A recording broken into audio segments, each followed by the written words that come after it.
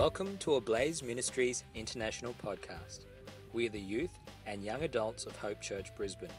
For more information about our ministries, weekly gatherings and activities, please visit our website at www.ablaze.org.au. And right now, get ready for an inspiring message and start living out your God-given potential today.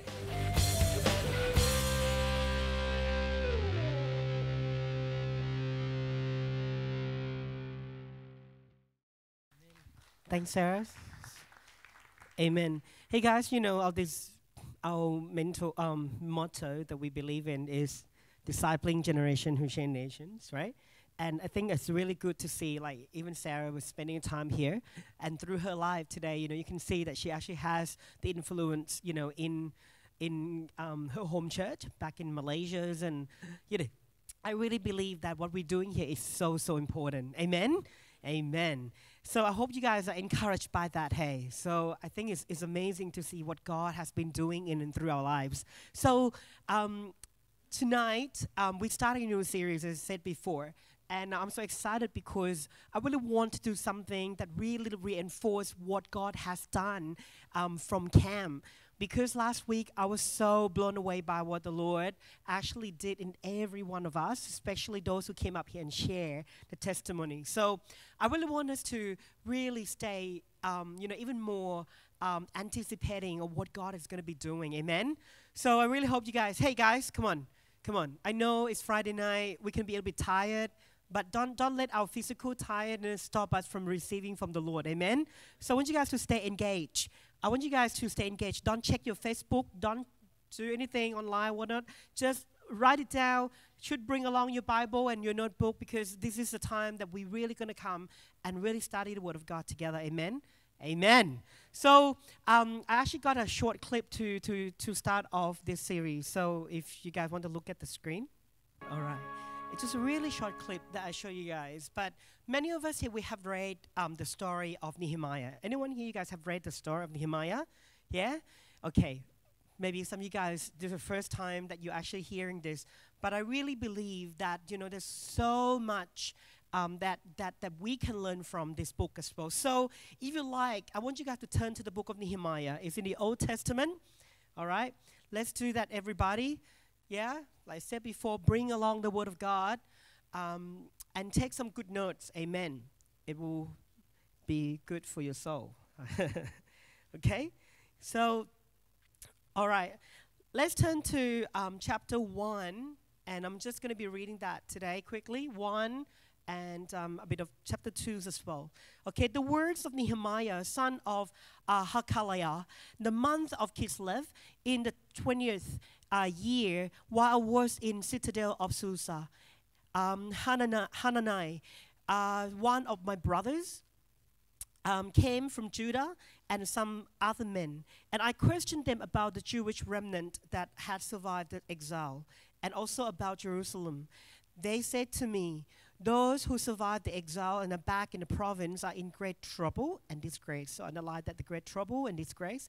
The wall of Jerusalem is broken down, and its gates have been burned with fire. Verse 4, when Nehemiah heard these things, I sat down and wept. For some days I mourned and fasted and prayed before the God of heaven. Then I said, Lord, the God of heaven, the great and awesome God, who keep his covenant of love with those who love him and keep his commandments, let your ear be attentive, and your eyes open to hear the prayer your servant is praying before you day and night for your servant. The people of Israel, I confess the sin we Israelites, including myself and my father's family, have committed against you. We have acted very wickedly towards you. We have not obeyed your commands, decrees and law you gave your servant Moses. Remember the instruction you gave your servant Moses, saying, if you're unfaithful, I will scatter you among the nations. If you return to me and obey my commands, and then even if your exiled people are at the furthest horizon, I will gather them from there and bring them to the place I have chosen as the dwelling for my name. In verse 10, They are your servants and your people, whom you redeem by your great strength and your mighty hand. Lord, let your ear be attentive to the prayer of this your servant, and to the prayer of your servants who delight in revering your name. Give your servants success today by granting them favor in the presence of this man. I was cupbearer to the king. Wow, this is awesome prayer, right? It's just a long prayer, but it's good. In chapter 2 now, guys, let's turn to chapter 2 quickly. Verse 1 to 5, it says, in the month of Nisan. So actually a while after that. So the chapter 1 is the month of Kislev, and now it's the month of Nisan. In the 20th year of King Artaxerxes, when wine was brought for him, I took the wine and gave it to the king. I had not been sad in his presence before. So the king asked me, why does your face look so sad when you are not ill? This can be nothing but sadness of heart. I was very much afraid, but I said to the king, may the king live forever.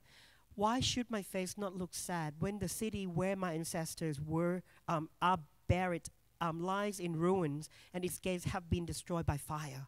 Verse 4, the king said to me, what is it you want?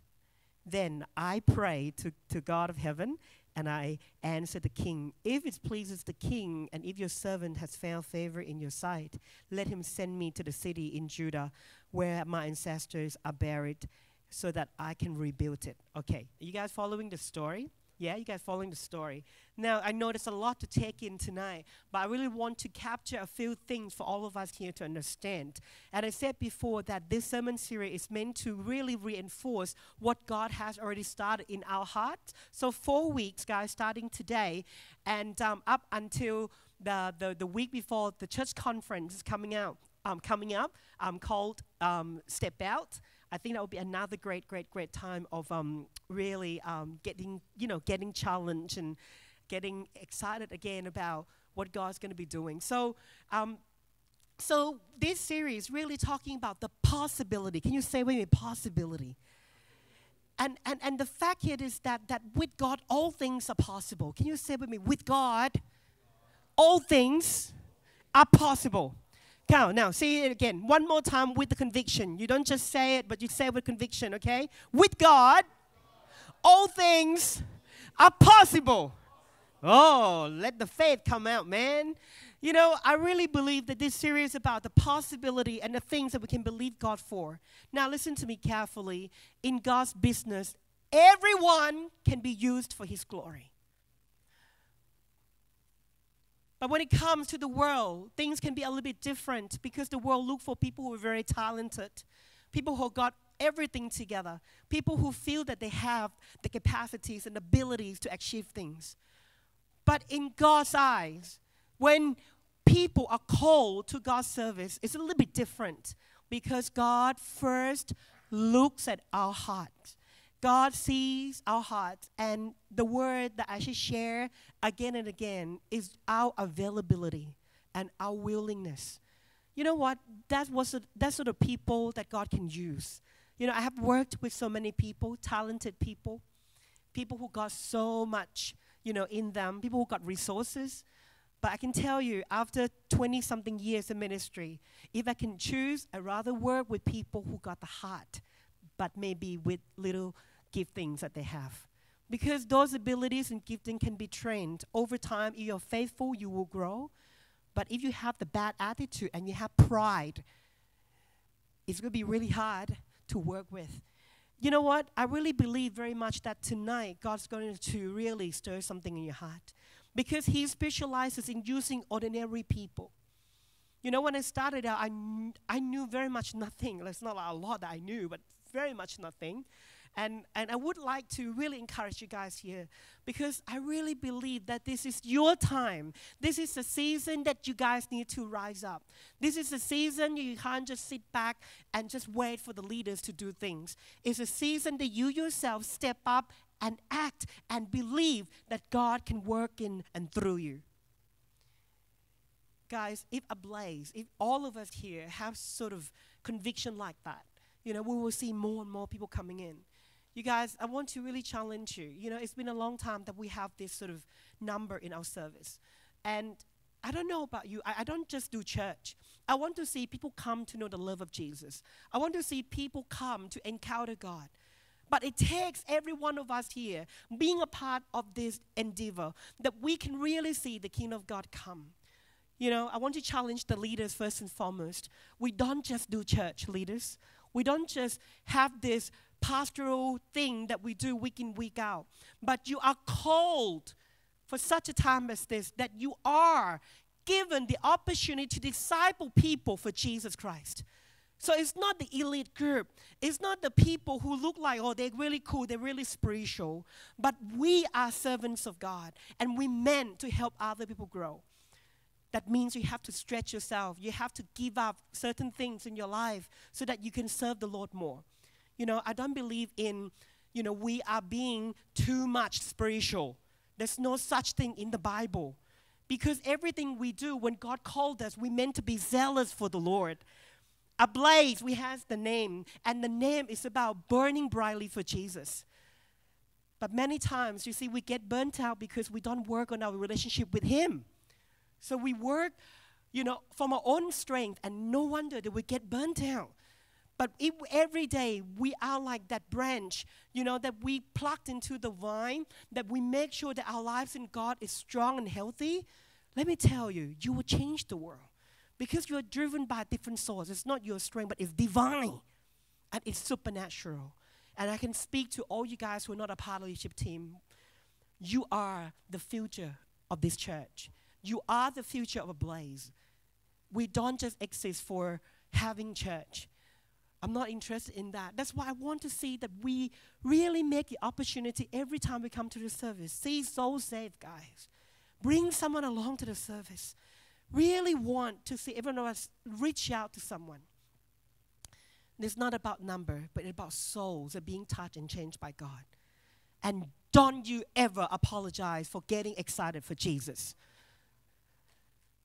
When I think about balance in life, it's about following God and allow God to lead and guide us, right? When you think about the life of Jesus, He did everything the Father called Him to do. And that's how He balanced His life. To do the Father's will, to follow the will of the Father. So give it all for Jesus. You have one life to live, and live it all for Jesus. That you give you all for Him. I can tell you, you never regret that decision. Okay, that's not in my note. I'm just so pumped to share that. And this is a story of the guy. He was just an ordinary person. He was just a cupbearer. He wasn't a warrior. He wasn't one of the wisest people in that city. He was just a cupbearer. Nehemiah was a great leader because what we see here is origin of everything that we're about to see throughout this book, because he was used by God to rebuild the walls of Jerusalem within 52 days. And for your own background, these walls has been in ruin for many, many years, 100 years. And because of the disobedience in the hearts of God's people, they were in captivity, they were slaves. But now, God has not forgotten His people, and He is using Nehemiah to be the catalyst for change. And I wonder how many of us here tonight that we will say, God, I want to be the catalyst for change. That you use me. That when you look around this room, that you see me. That it's me. That every hand is lifted up because God is searching. He's doing the business of using ordinary people to do amazing things, extraordinary for Him, if you are willing. So from this passage, quickly, you guys, I just want to give you guys this, so what we see here is that Nehemiah, now, he in the palace, and he works as a cupbearer. You guys know what does a cupbearer do? Kings and people in the royal family in the palace, sometimes, before they're about to actually eat food, there will be this guy who actually makes sure there's no poison in food. This guy will actually test food. They're actually food testers, so just go and eat the food of the king, but not eat a lot, but you just test the food. If someone poisoned, the king, tried to actually kill the king, this guy would die first. So the thing here is that it seemed like a really ordinary job, right? But listen to this. The trust that the king would have with this guy has got to be really huge. So it's not something that anyone can actually be in that position. But for some reason, God put this man in that position to be in the position of influence. He might not be well known as the smartest guy in that town, in that palace, but he was right there in that opportune moment that God is about to use him for his purpose. He was just available. And when we look at this passage, I want to share with you guys briefly. Sarah talked about 3 C's. Actually, I want to talk about 3 C's today as well. It's the qualities that God's looking for in ordinary world changes. Ordinary world changes, 3 qualities. And the first C that I want to share quickly with you guys today is this: being compassionate. Compassionate. Can you say with me, compassionate? God uses those who have the heart of compassion. Okay, let me actually make it really simple for you. These people, they do care for the things of God. They do care for other people. When you look at this passage, what we see here is that Nehemiah received the news from his friends, from his cousin, from the people, that he knew. And he learned about the ruin of the walls. You guys, back in those days, the things that really dignified any place, any city is a gate, is the walls around them. The new movie's coming out, The Great Wall. Yeah, I haven't seen it. I just saw the trailer. It's everywhere. But, that got me to think, you know what? Really, when you want to see the strength of the city, the dignity of the city, anything is about a city. They're talking about safety, or whatnot. You look at how thick the walls are. You look at how big and how tall. It's like, whoa. Have you guys ever seen any millionaires' houses? Like you see the gate, you see like, wow, super cool, right? Super cool. And it's like, it's the same thing that we see from here is that, but what we learn is that the walls, they were in ruin. Of course, the people did not feel safe. So when Nehemiah heard about that, the first thing, the Bible said he wept. So God used those people who sit down and weep. If today you have a manly tear, someone said manly tear last week, it's okay to have the man. You call man tear or manly tear? I don't know, but yeah. So, but God is still using people who actually feel compassionate towards something. We heard this all the time, boys don't cry. I don't think that is true. You are allowed to cry because Jesus actually wept. And, God is using people who do care about his agendas. It's really easy to come into church and to point every net wrongs about that place. It's easy to go into your life group and point to different things that you're not happy with. Do you agree? It's so easy to go somewhere and you just start criticizing about how bad things are. But God is not in the business of trying to point out what's wrong with the place. But he is rising up the next generation who will believe what can be done in this place. Like I said this before, don't just criticize. Be the change that you want to see. Be the solution. Put your hand up. Volunteer yourself. Be a part of that solution. What we see here is that Nehemiah got so compassionate towards the things of God and the people of God. I just like it because, this guy, he actually was in the palace. He was really comfortable with where he was. He was really enjoying his life. I don't know about you. And actually the place he was actually about more than 100,000 miles away. But he felt for the people. Sometimes, I don't know about you, when you watch documentary on television or whatnot, you see people go hungry, starving children and people who got human trafficked or whatever. Sometimes we feel like compassion towards that. And then what we do, maybe we just, okay, you feel a little bit of that and you change the channel and you forget about it. Or maybe you actually save up money, you send some monies and that's it. But this is not what Nehemiah felt. It cut right through his heart and his soul. The Bible says he wept. It's just like, I want to actually dramatize this a little bit. It's like, he's just like, when he heard that, the Bible says he fell down and he wept. He didn't just cry. He was like, oh. I would imagine when you read the Bible, read it actively. Because the scripture said he actually wept and he prayed. And listen to this. I touch on the month, right? Sometimes we read the Bible, month of Nisan or, Kislev. What does it mean? Actually, it's not just like for a short period of time that this guy, that Nehemiah was feeling compassionate towards the people and the things of God. It was a period of time that he was considering, and that thing was on his mind. Are you guys still excited and passionate for the things of God? One of the things that this generation tend to forget is the things of God and God's agenda. Many of you in this place, you have grown up in church. Can I have a hand of people who've been in church for so long? Yep. Last week Elaine shared this week actually you shared the picture, of Eric, of Sam, of Tim, of Daniel. Were you in there, Paul, Deborah? Lisa and I was like, whoa, these guys are still rocking church.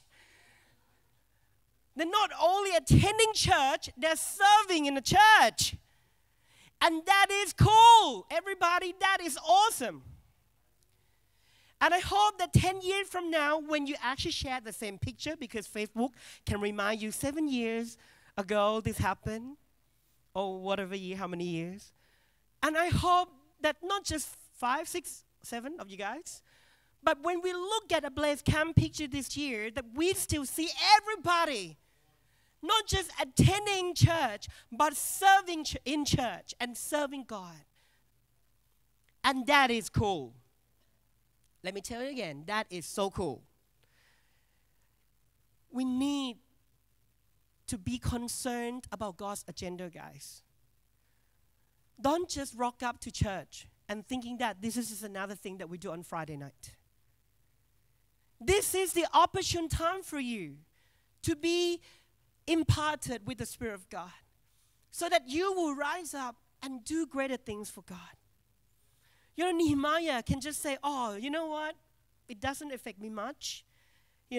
Sometimes we're skilled at, I like to say it's like ducking pain. Sometimes we feel compassionate towards something and we feel, oh, I should do something, but we just kind of, oh, okay. And you get busy with whatever things. And then we forget about what God has laid on our heart. Sometimes we think that certain thing that God put on your heart is just the feeling. But let me tell you this. Many great people that I read in the Bible, they all first began receiving something that we know, many of us know as the, holy discontent. Something that we feel that, hey, it just breaks my heart. It just breaks God's heart. So guys, let me ask you a question. What is it then that breaks your heart on God's behalf today? What is it that moves you? When we have people come into this place, like how many of you guys actually take time during the week to call them up, to pray with them, to think about them? Because they're not just, people who just come and pass by our church. God brought them here for a reason. I don't care, what church background that you have, but I believe very much that God brought people in for a purpose so that we can lead them to Jesus. It's not about me. It's not about your own ego, but it's about the people that God loves. So don't just brush them away.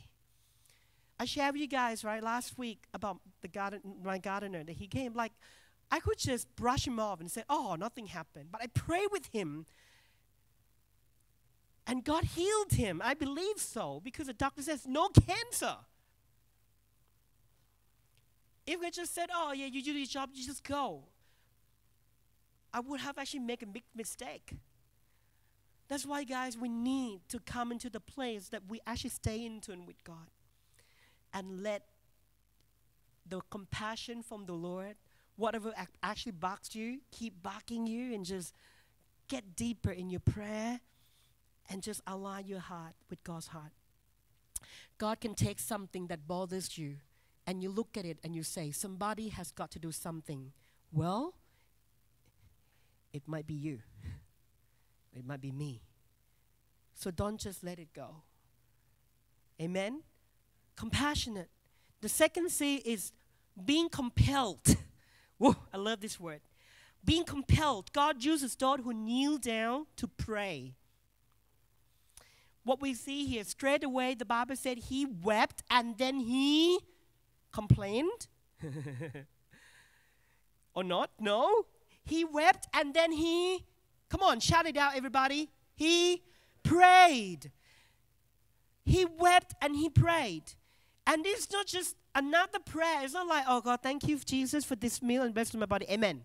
You just eat. But when you read, I wish I had time to go through the prayer right here, but we don't have the time. So, but what you actually see here is not just another prayer. It's not just another, oh God, help them, help them, help them, help them. But when you actually look at the prayer of Nehemiah in chapter 1, what we see here is that he actually poured out his heart into the things that breaks God's heart. He was moved. He was compelled to the point that he prayed. And it's not just one time. He mourned and he prayed. It's not only he prayed, he fasted. Woo! When was the last time you fasted? Some of you don't even know what fasting means. Oh, I fast Pokemon. I don't play Pokemon anymore. Oh man, come on. Let us be more intentional of fasting. You know, fasting in the Bible usually is associated without eating. Sometimes we fast a thing that we feel like it's okay. You know, like we don't have to worry too much about that.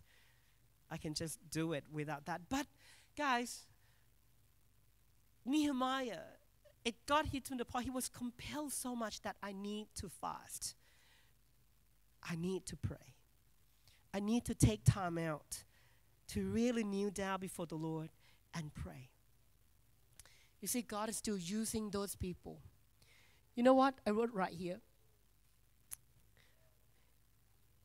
In the book of Nehemiah, there were at least 12 times that you see that this great leader prayed. Everything that he did in order to rebuild the walls is associated with prayer. At least 12 times throughout this book. So I wrote here, I said, God raised up a great leader who was a praying leader. The strongest leaders are praying leaders. Wow. The most powerful leaders are not people who can speak well. The most powerful leaders are people who knows how to seek the face of God and know how to pray. I can't stress this enough that we need to pray ablaze. We don't just offer God's our lip service. We need to teach the next generation to pray. You guys need to teach the next generation how to pray. And it starts with you know how to pray yourself. It takes every generation to teach the next generation how to pray. Listen to this. The disciple came to Jesus and said, Lord, teach us how to pray. If prayer is not a big thing, why would that be recorded in the scripture? Because a lot of Christians, they don't know how to pray. Or maybe they don't care about praying. You know, when I said to you, I will pray for you, it's not just another saying. Many times Christians use it, we pray for you. Do you? Really? Will you? Really? If you don't want to pray, don't say it, because you're lying. You should have a prayer journal. When you say to someone, I'm going to pray for you, write it down, and you follow up with them. I was convicted by that too, because sometimes as a Christian we say, I'll pray for you. Really? You have to be honest. But the thing here is that the secret of being a great leader in the house of God is about knowing how to pray. That's why, Ablaze, we need to get excited when we come to pray. That's why I want to see that we actually carve out time once a month, everybody. It's not a lot. Tuesday night, that we come and pray. Last Tuesday of the month, that we make the time so no more excuses. I know that we have so many things, but if you never make a plan for it, you will never turn up. And I don't go because I'm a leader. Because if I don't participate in any form of prayer meetings, what I'm doing to my spiritual life is that I just fool myself that I pray, because usually I don't pray at home. Many of us here need to be in an environment that we are stirred and encouraged to pray. And I don't say this lightly, because I've been challenging so many of you guys here to come to prayer meeting. And sometimes we have this reason. I understand all of that. And I really know that we have different agendas and stuff like that. But I'm not apologizing of challenging to come to seek the presence of God. Because I know most of us here, we don't do that at home. Don't take prayer meeting lightly. And don't take the time in the presence of God like this lightly. I'm not saying you'll be judged, but you're missing out on what God is doing. Many of us here, your spiritual life needs to be revived. And it starts by just opening up your heart for prayer. The second quality that I'm mentioning here, Nehemiah was compelled. And his attitude is not just like, I got to do something. But first thing that he did, he prayed. Because he knew exactly the source of strength and the sort of solution where they come from.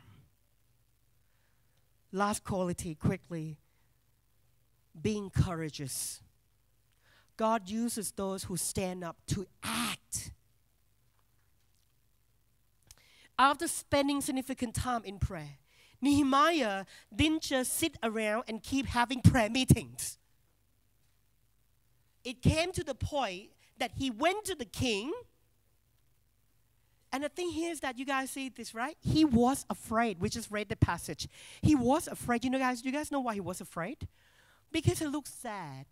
And there were times that when people in front of the king, in his presence, if you look sad and the king had a bad day, the king did not like you. You got killed. So it wasn't like, I'm sad today. Like even before the king, you need to present your best self. But Nehemiah, for some reason, he actually, I don't know, I think God really opened the door for him, because maybe that day the king had a good day. And the king trusted him. But the king took notice. Hey, you look sad today. What's up? And then Nehemiah didn't just say straight away, I want to go back to rebuild my walls, He said, long live the king. And then, if you read that carefully, it said, he also prayed before he answered. Maybe he said, what is it to you? Let me pray first. I don't know. But I like to think that he actually had that life of prayer, that he been actually living his life in prayer, that we actually communicating to God every time. So Nehemiah actually spoke his heart at the right timing. He was walking in the attitude of prayer. And he answered the king. And he told the king. And he said that my mystery has become my ministry. And listen to this. God opened the door. Because of one act of courage. You see, courage is not doing the things that you are afraid of. But true courage is the thing that you do when you stand up for the right thing before God. Because courage is not about you focusing on your fear, but courage is about you focusing on what is right. Remember Queen Esther? She was scared too. She appeared before the king. She stood up for what was right because she was moved with the heart of compassion towards God's people. I can tell you tonight, guys, that God has a vision for all of you. And I want to stir your heart, not because I want to hype you up. Because when I look at each and every one of you, there's so much that God wants to do in and through your lives. Remember what God spoke to you at camp. Remember what God spoke to you years ago. Because He still remembers. We might forget, but God will never forget. As I start out the series tonight, I want to challenge each and every one of you. I want you to be bold enough to ask God to show you His heart. I want all of us here tonight, we're going to spend a few moments in the presence of God. And I want you to forget those around you. I want you to be really brave. I want you to rekindle once again your fire for God, your passion for God. You know, last night we caught up with one of the friends, the couple actually. And he's actually looking after Ablaze Singapore. He was basically pastoring Ablaze Singapore. And he shared one thing with me last night. He said he talked about his son. Like, more than just raising him to be a good boy, a good person, he wants his son to be someone who desires Jesus. And that because this is something that seems missing in your generation. We all want to do great things for the world.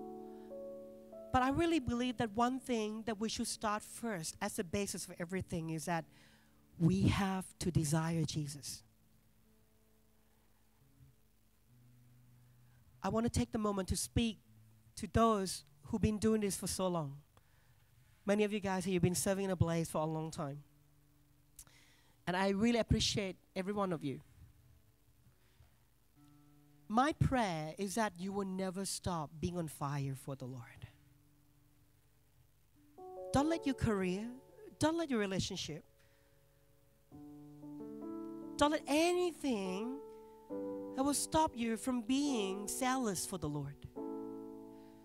Because you have to trust God that by His grace, that as you actually follow Him, His will, whatever things that He called us to do, that He will provide, that He will make a way, that He will take you places. We don't live by the world standard, guys. Nowadays we have these new agey things that come into the church and making Christians feel like, oh, yeah, this is a good principle. Yes, maybe they are. But the most important thing we need to ask whether this is what the Lord wants. Can I tell you this? People ask me. I just met up with Pastor Wilson last week, a few days ago. And I told him I've been doing this for years. Can I tell you this? I never regret everything that I have done right here in this family.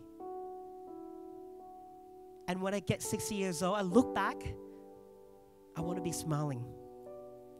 Because I really believe in what God called me to do. But if it's not what God called me to do, let me tell you this. I will get very tired. I will come to church, with a sad face and get angry with everyone. But because I know this is something that God has called me to do. I want you guys to stand up with me. In fact, I want you guys to step out from your seat. I really want us to take the moment like this, just to really get in touch with the Lord. I want us to just really take the moment just to respond. Come on, everybody, just step out from your seat. Just come. And I'm going to ask you to respond. we're going to spend a full moment to pray for everyone who responds. If you don't, that's cool. I want you to pray for others who have responded, because this is between you and God. You know, the last sermon in this series is called Finishing Strong. And this is what we want to see.